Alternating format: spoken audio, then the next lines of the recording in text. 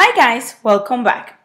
Well, here we need to solve for x, but I have a 3 here and a 4 here.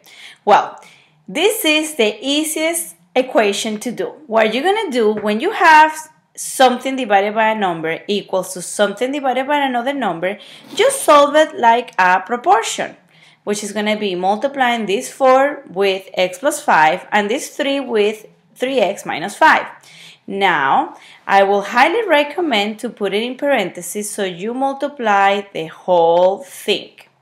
So now I have 4 times x, and then 4 and 5, which is 20, and then this is going to be 9x, and then this is 15. Now we're going to bring all the letters to the left and the numbers to the right. Don't forget, anytime you switch, the letters are going to switch the signs and the numbers are going to switch the sign as well. So I'm going to do 4x minus 9x, and this 20 is going to go as negative 20 minus 15.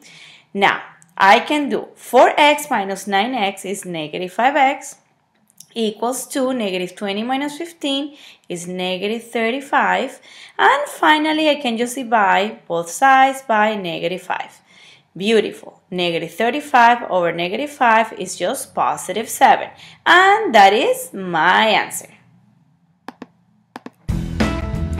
Please don't forget to watch our other videos. Also remember, you can Skype with us.